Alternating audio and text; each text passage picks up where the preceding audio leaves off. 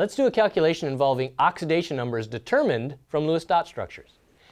Here's two molecules. An oxidation reaction occurs, and the question is, what happens to the oxidation number of carbon number 1 that I've listed here in green? Well, in order to do that, we need a Lewis electron dot structure for each molecule.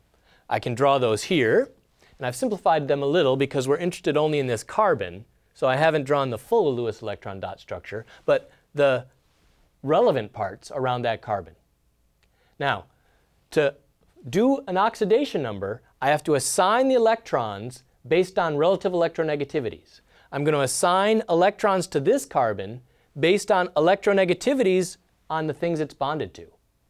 This carbon is more electronegative than the hydrogen, so it will get all these electrons.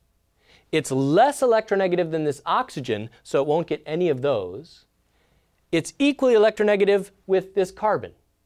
So to count them up, the carbon gets 2 electrons from that bond. It gets 2 electrons from this bond, being more electronegative than the hydrogen. It gets 1 electron from this bond because it's equally electronegative with this carbon, and it gets none from this bond because oxygen is the more electronegative element. So 2, 4, 5 electrons around carbon in that molecule. Carbon as an atom has 4 electrons around it. This carbon has 1 more than that, so it has an oxidation number of -1. How about this molecule? Again, we'll do the same thing. It'll get 1 electron here because it's equally electronegative with the carbon next to it.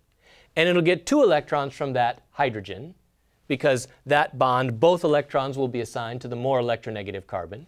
And none in this double bond because those electrons will be assigned to the oxygen. So 1, 2, 3 is the number of electrons here. Normally has 4, so it has 1 fewer for a +1. So what we have is the oxidation number going from -1 to +1, increasing by 2 steps. So the oxidation number changes 2 steps in this oxidation reaction.